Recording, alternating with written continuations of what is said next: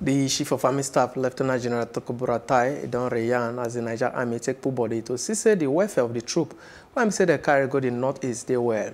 General Buratai when say they commission plenty projects when say one entrepreneurship and skill acquisition center for women and youth and one accident and emergency unit for the military clinic when say the day for Gibson Harlow military barracks for Yola join.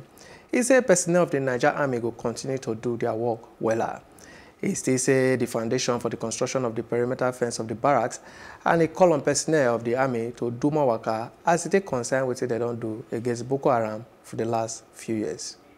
My vision for the Nigerian Army places premium and of course on the welfare of the troops and their families.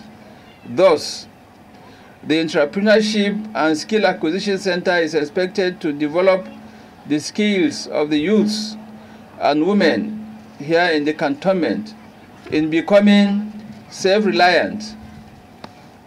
In the same vein, the transit accommodation will assist in facilitating the general administration of the large number of personnel deployed here in the Northeast who use the Gibson Jallow cantonment as a transit point. Also, the accident and emergency ward will enhance healthcare delivery for the soldiers and their families, as well as the locals residing around the cantonment. The provision of these projects no doubt will greatly enhance the welfare of our troops and their families. We are therefore most grateful, sir, for your keen interest in looking into the welfare needs of the troops of 3 Division and the Nigerian Army in general. The center comprises departments for computer studies, barbing, hairdressing, handcrafts, block making, amongst several others. In the interim, the 23 Brigade Education Officer has been tasked to coordinate the activities of the center.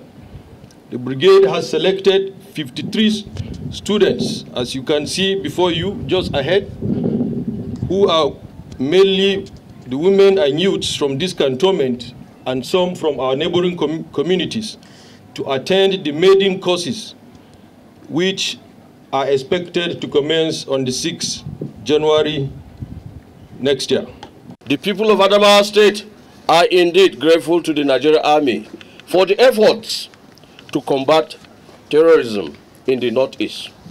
In particular, we are happy with the efforts of the troops of 23 Brigade to reciprocate your efforts. The Adamawa State Command is making effort to assist in renovating the government day secondary school and road network in Gibson Jallow cantonment.